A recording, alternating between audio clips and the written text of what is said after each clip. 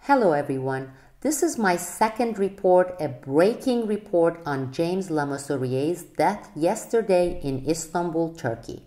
I'm currently in Turkey investigating the case through both inside sources and the coverage here in Turkey. While the latest focus and MSM conspiracy has been expectedly shifted to Russia due to the statement issued by Russia less than 3 days before his death, no attention has been given to a major fallout between Le Mesurier and his host country for the last 4 years, Turkey. In this breaking report, I talk about the major fallout between Le Mesurier and Turkey a few weeks before his death and the eyebrow-raising coincidences and timing never published before. The detailed report is available at Newsbud.